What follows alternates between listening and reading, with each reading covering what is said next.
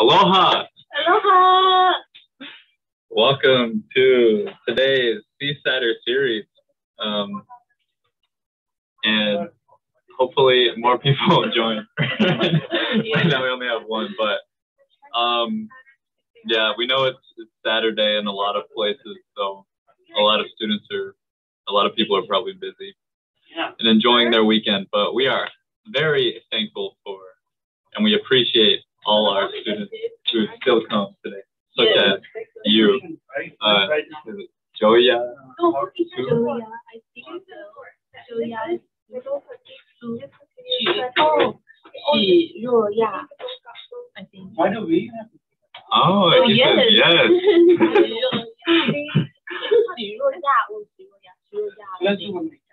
Nice. But yeah, so hopefully more people will join, and if not, then it'll be recorded for everyone who's busy on the weekend or whatever. But I guess we can go ahead and get started. Yes. All right. Let me share my screen.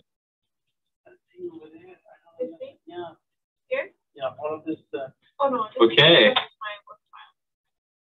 Aloha, everyone. Welcome to our Seasider series for today, officially. Today, we are talking about church and the temple. So we'll be covering different information about how the wards work and what the temple is like, especially with the COVID precautions going on right now. And yeah, it'll probably be a bit shorter because it's Aloha Friday. And it's just not the most, intense subject. So there's not a ton to discuss, but we are excited to talk about it with you guys. And as always, my name is Caden. My name is Carrie. Awesome. Let's go. All right. So we thought it would be good, since today we're talking about church and the temple, to talk about some of the history of the church in Laie, because it's, at least to me, it's kind of surprising when you first come, like how strong the church is here. It's like a town in Utah or something where everyone, or the vast majority of people, are a member of the LDS church. So, both in ancient and modern times, our town of Laie has been thought of as a sacred refuge. And if you have the opportunity to work at the PCC, then you will learn this in your orientation as well. They talk about how Laie is seen as a sacred place. At the PCC, they want to share that sacredness with the people who are coming to visit. It was both by the original inhabitants, the native Hawaiians in ancient times, as well as in modern times, the saints who came over, have seen it as a sacred place.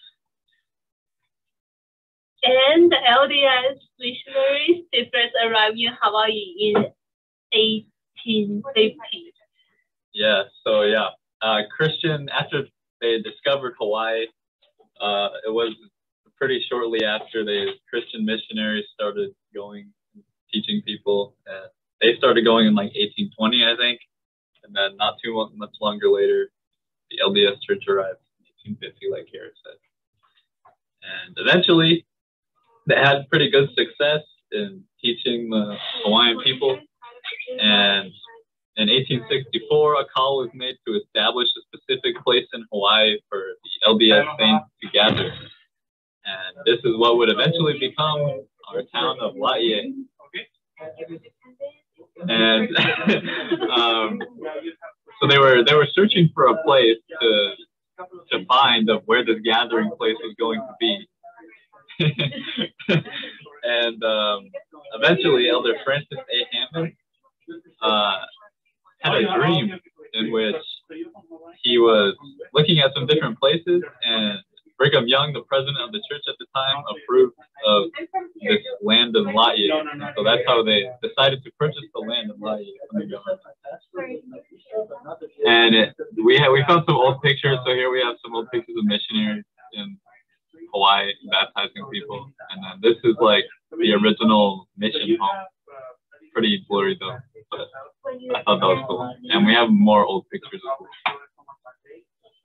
Okay, and then let's talk about Laie and the church.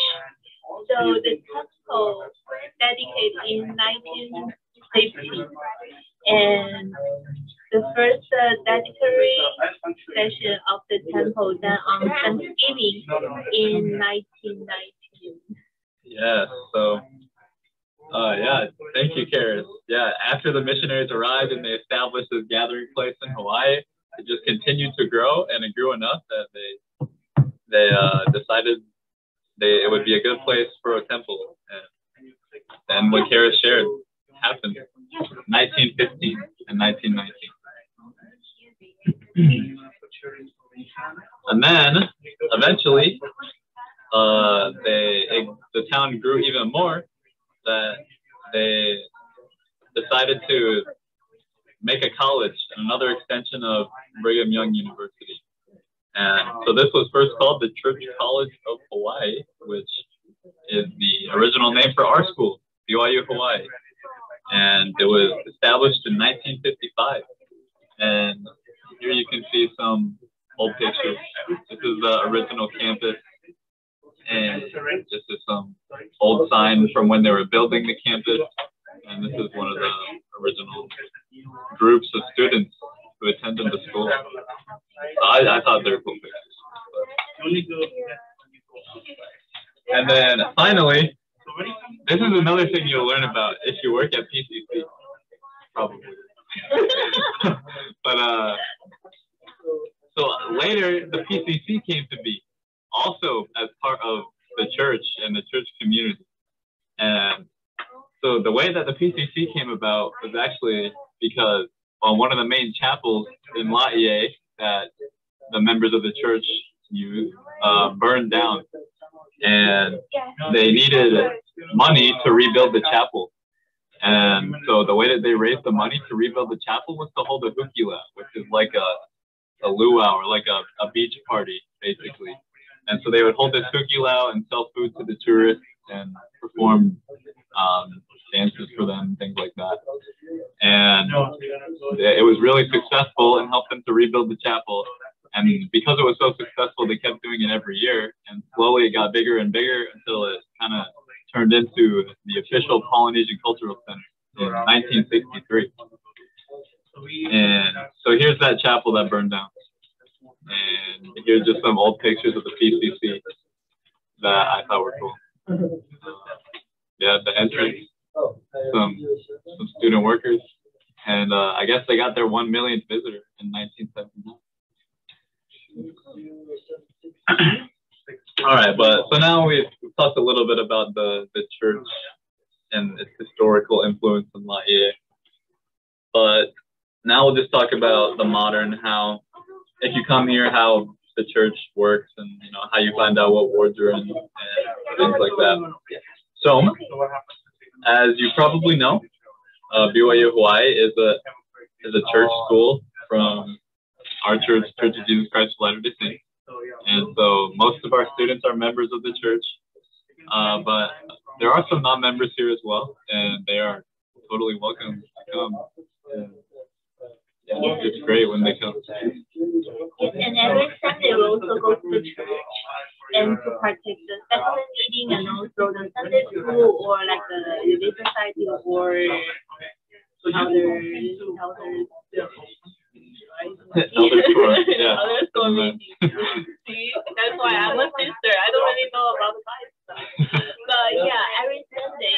And then the times it really depends on the word. So you will be assigned to different words according to where you live. Like if you live in Hali, I mean like Hali 1 or Hali 2, or like a certain room, then you probably will be assigned to a certain word. And then each word, they have their time and also their location to do their sacrament meeting and to do their church meeting. So the attendance is also important because the attendance is expected for all the culture. And yeah, so there are actually a few different meeting places for church depending on which ward you're in. And as you mentioned, that's determined by the room that you're staying in. So there's the main stake center on campus, which is like a normal church. It actually has 2 chapels in it. so 2 wards can meet at the same time. And then, but there's also a lot of wards that meet in other buildings other than the Stake Center as well. Some wards meet in the HGB, which is a classroom building for business classes. It's right next to the Stake Center. And some wards also meet in the Aloha Center as well. I've been lucky enough to only have wards in the Stake Center, but a lot of wards meet in the HGB. Yeah, but even you are not like doing the church meeting in the Stake Center, you are still building if you go to church on Sunday. Of course. Yeah, and also we have 2 main types of wards. So the first type is about YSA ward, which and YSA stands for Young Single Adult. Yeah. So that's if you're single. If you're not married, you'll go to a YSA ward. Yes. But if you are married and if you have a family, so you will go to the married student ward. Okay, yeah, because. Yep, and so yeah, if you're YSA, you're not really going to be interacting, at least in church, with married students or anything. If you're married, then yeah, you won't ever be in the ward with like single students or anything. And right now, because of COVID, masks are required to be worn the whole time in church, and they have like every other row that people can sit in. So like there'll be one row that people can sit in, then the next one is blocked off, no one can sit. The next one is open. Like that. And we don't know for next semester if mask will still be required, but we will see. Yeah, I'm sure it'll be lifted eventually, sometime soonish. Yeah. But for now, masks are still required in church.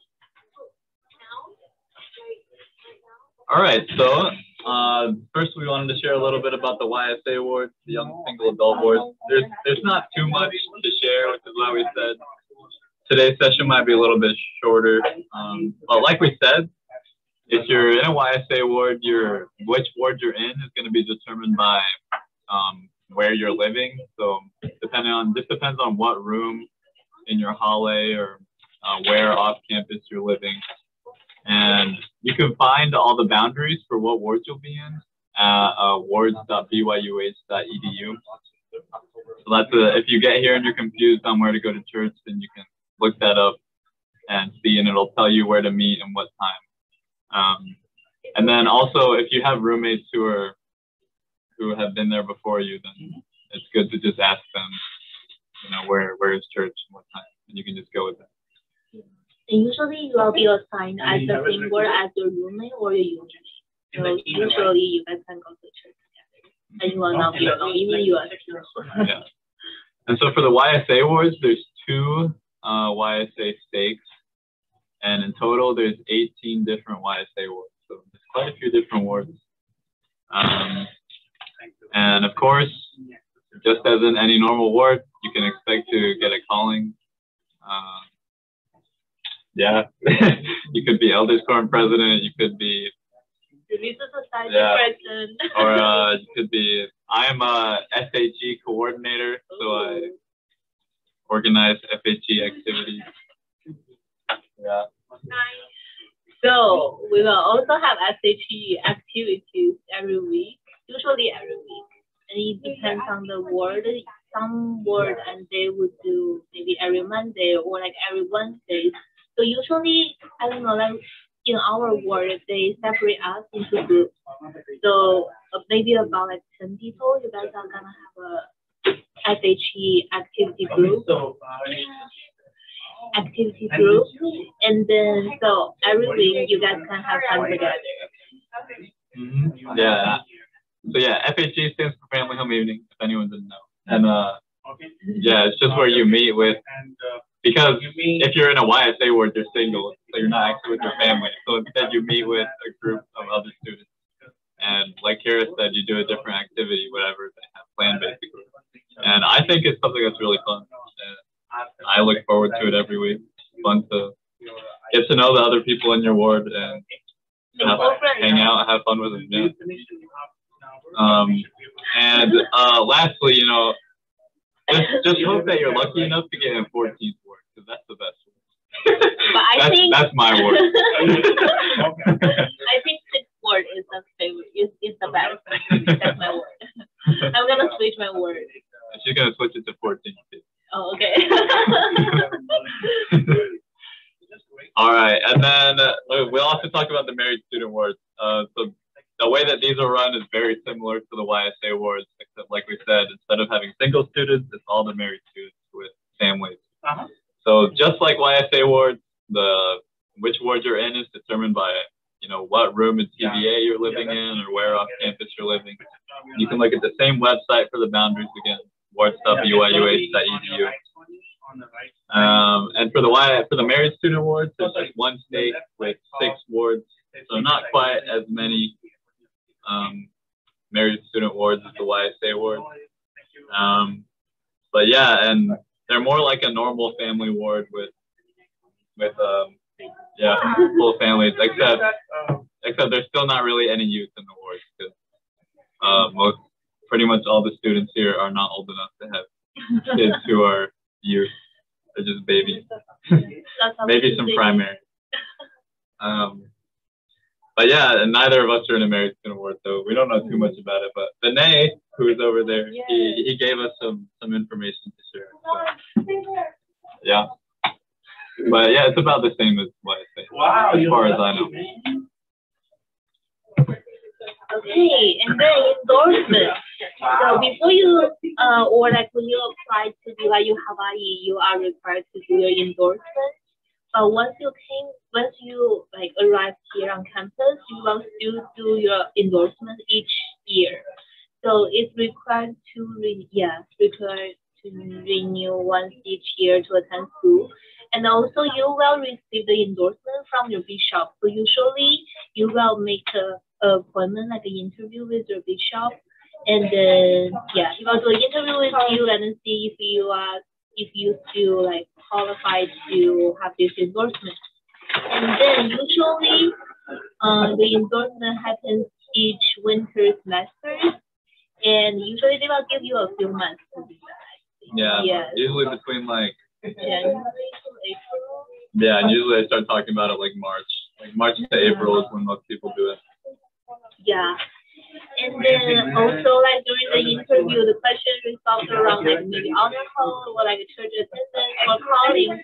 So it is important to have your church attendance. Now it's just in order to get your endorsement, but also get closer to God and build your personal relationship with God. But even you're not like a church member, you are still required to go to the church and have the attendance so that you would have the endorsement. Yeah. Like Kara said, of course you should go just because you should go just for spiritualness. But also, if you want to get your endorsement, then you also need to make sure to get it. Because they keep track of attendance every week.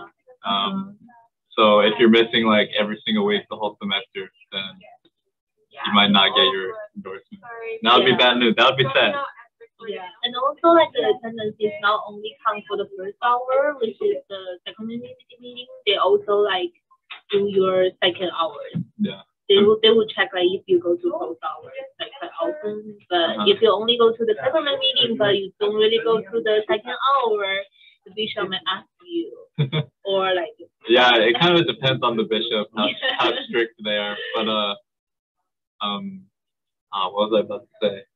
But yeah, so I mean, obviously you don't have to have 100% perfect attendance, but if the bishop, thinks that you regularly attend, it's up to them to endorse. So, and I actually had a unit mate last semester who never went to church like a single time, and then when it came time to get our endorsements, our bishop was like, "Okay, I'll maybe give it to you, but you need to like come for the next few weeks."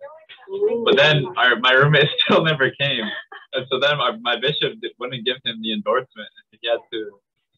My roommate had to meet with honor code, and I don't really know what happened to him, but he might not go here. I don't know. He might have gotten kicked out or suspended. Wow. So the lesson we learned is we always have opportunity to repent, but we really need to repent. And if we repent, then we will be good. But if we don't, we have And yeah, it's not something like the bishops want to give you your endorsement. So like if you put in like any effort really, then they'll most likely be willing to give it to you. If they are students. All right, and then lastly, we wanted to talk a little bit about the temple because being here in Laie, we are very blessed to have a temple right in our own town. So it's so close that you can even walk to it. And normally when COVID's not going on, you can like go visit it like as often as you want. And luckily, it's starting to open up more, and so there's still opportunities to visit and do temple work sometimes. But yeah, it's something really cool, and it's one of the most noticeable things about the town. When you get to campus, the way that the whole town is set up is that when you drive down the road, all the roads kind of like center onto the temple, kind of the highest point in the town. So you see it, and it's really cool. And it looks really cool in the day and at night. Yeah, and it is very pretty, just like the picture. And also, like currently, it's open for all the living audience. But if you want to do, I don't know about if not for living audience, you need to make an appointment, right? For what? For non-living. Yeah, for non-living ordinances, for proxy, non-living, they do have some of those, but they're more limited. So you have to look. So appointments have to be made for any ordinance to be done right now. And so you just have to look to see if there's availability for the non-living ordinances. And you still have to make an appointment for living ordinances as well. Yeah, and also for some words, they also have the activity called like Word Temple Night. So you will go with your word member and together to go to the church and then do some audience, maybe baptism or for our church, for our word. Yeah, yep, yeah. They'll just schedule a time where like Kara said, everyone in the ward can go and do some sort of ordinance. Usually it's endowments or baptism. So. Yeah, but make sure you have your temple recommend. Yeah. Yep. Yeah. Otherwise, you keep going. Yes. All right. So that's everything that we had prepared for today. Like we said, it was a little bit shorter.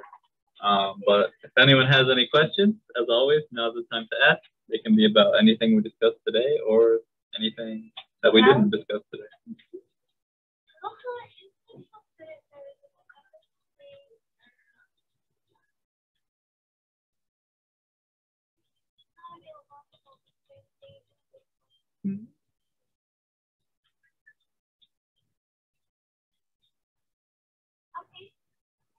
All right. If there aren't any questions, someone, we got a chat? Okay. Yeah, so if there aren't any questions, then I guess we'll wrap up for today. But this is our last Seasider series for this week in July, and it was really good, I thought. I had a lot of fun doing it every day, and I hope that for anyone who came to any of our sessions, that you found it helpful and it helps get you ready for coming to Hawaii. And can we all give Caden and Karis a round of applause for this wonderful series? Thank you. Our office is Thank you. This is Nova. Hi, welcome. Those are some of our advisors. But so yeah, we had lots of fun, and we hope you guys enjoyed it as well. And this is a monthly series, so next month we will do it again, where we have a session every day. We also have some other activities this month. We have international showcase every Monday, where we highlight a different student from a different country. And we also have Talk Story Fridays, where students can come work on their English speaking and ask us any questions they have.